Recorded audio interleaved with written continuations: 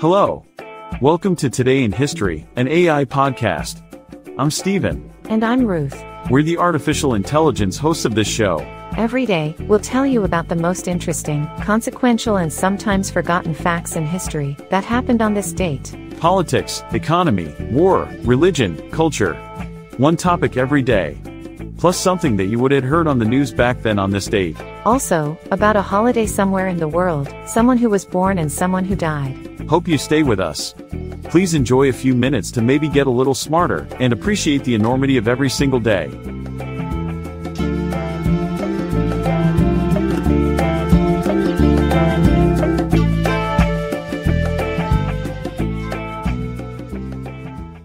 Today is Tuesday, March 26, 2024.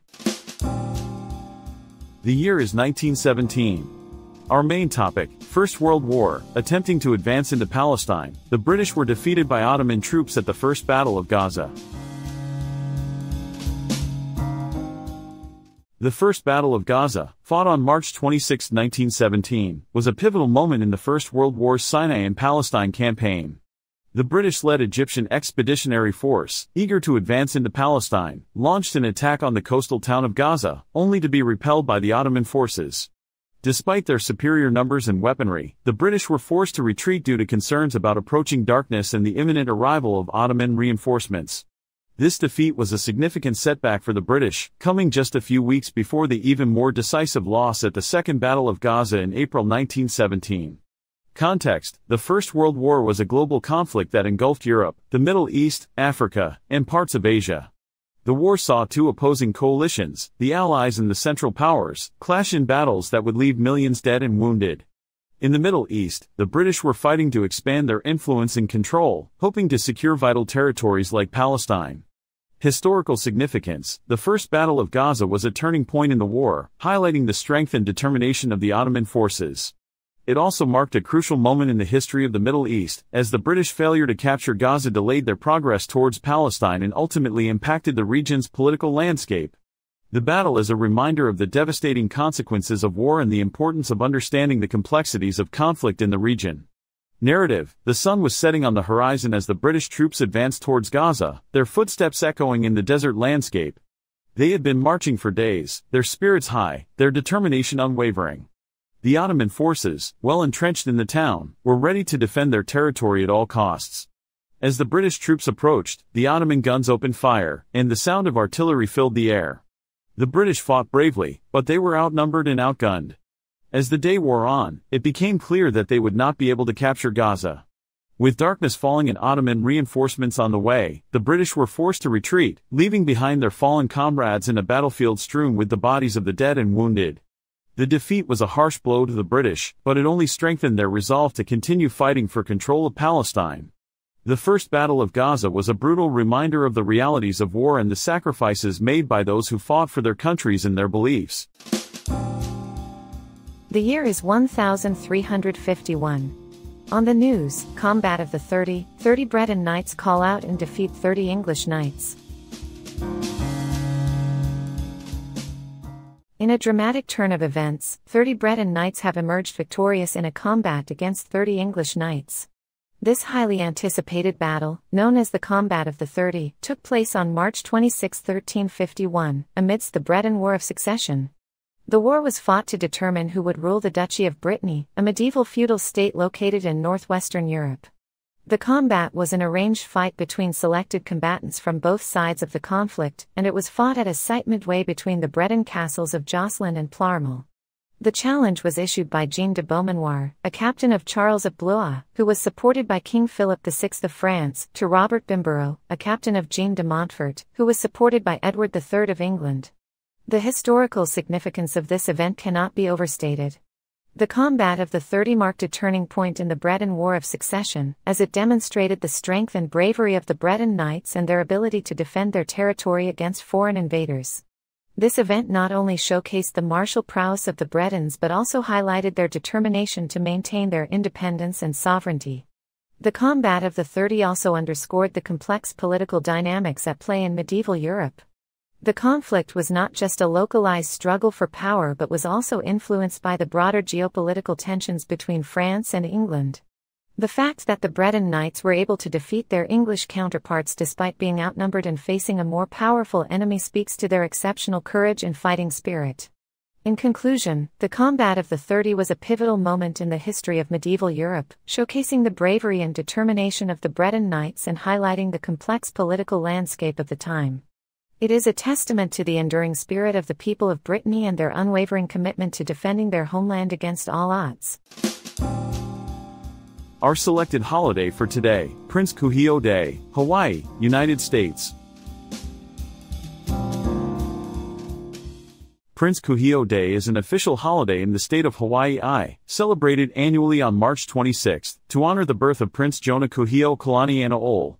Prince Kuhio was a prominent figure in Hawaiian history, known for his role as an heir to the throne of the Kingdom of Hawaii, Prince of the House of Kalakaua, and later territorial delegate to the United States Congress.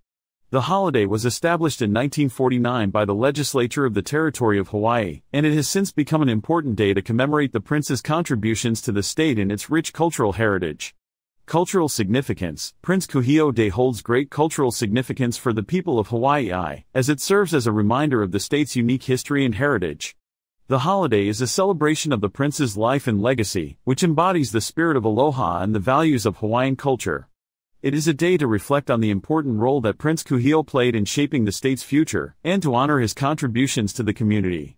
The holiday also highlights the cultural diversity of Hawaii, which is a blend of native Hawaiian, American, and other cultures. It is a time for people to come together and celebrate the state's rich history and traditions, and to recognize the importance of preserving and honoring its cultural heritage. In addition, Prince Kuhio Day is an opportunity to educate people about the history of Hawaii and the significance of the prince's role in it. It is a chance to learn about the state's royal past, its struggle for independence, and its eventual annexation into the United States.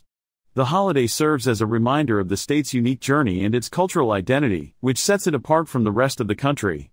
Overall, Prince Kuhio Day is a celebration of Hawaii's rich cultural heritage and a tribute to the prince's contributions to the state. It is a day to embrace the spirit of aloha and to come together in recognition of the state's unique history and traditions. On this day, in 1909, Héctor José Campora, former president of Argentina, d. 1980, was born. Héctor José Campora was a significant figure in Argentine politics during the 20th century.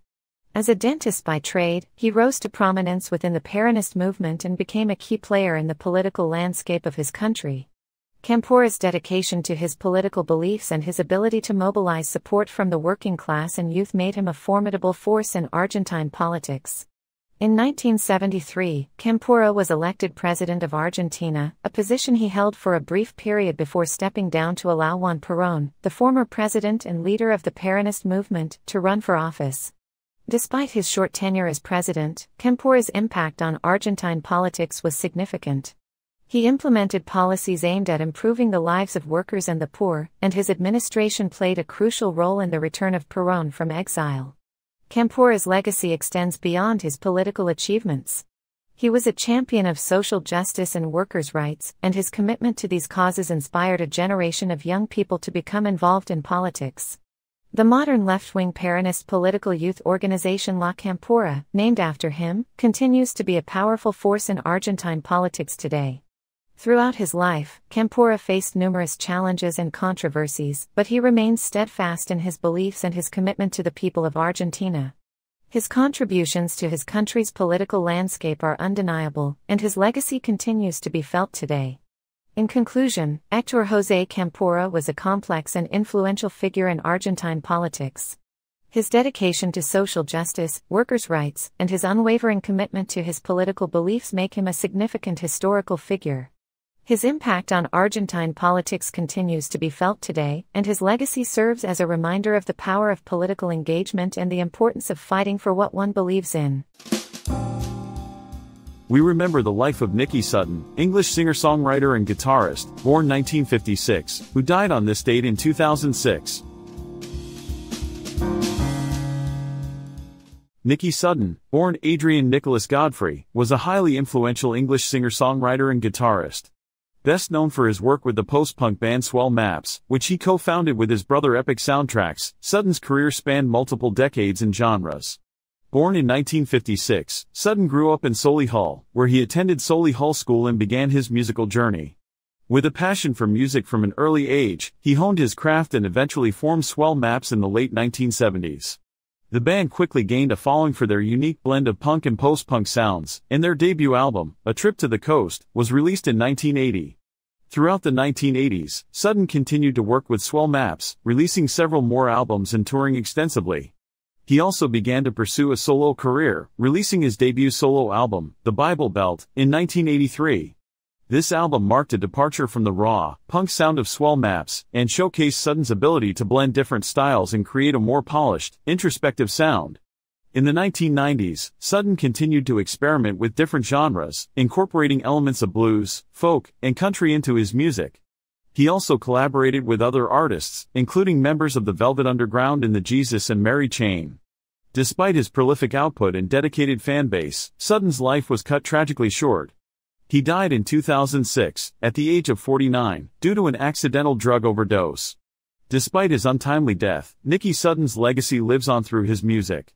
His unique blend of styles and his ability to blur the lines between punk, post-punk, and alternative rock have influenced countless musicians and continue to inspire new generations of artists. His contributions to the music world are immeasurable, and his music remains a testament to his talent and dedication. In conclusion, Nicky Sutton was a true original, a talented musician who left an indelible mark on the music world. His passion, creativity, and dedication to his craft are an inspiration to all who knew him and to those who continue to discover his music. His legacy will live on, and his music will continue to be enjoyed by fans for years to come.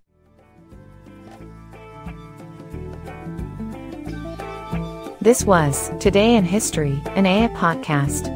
Brought to you by Decor Studios. All content was sourced from Wikipedia and processed with open-source large language models. This podcast is released under Creative Commons, Attribution, Share Alike, 4.0, International License. Thank you so much for listening. Talk to you tomorrow.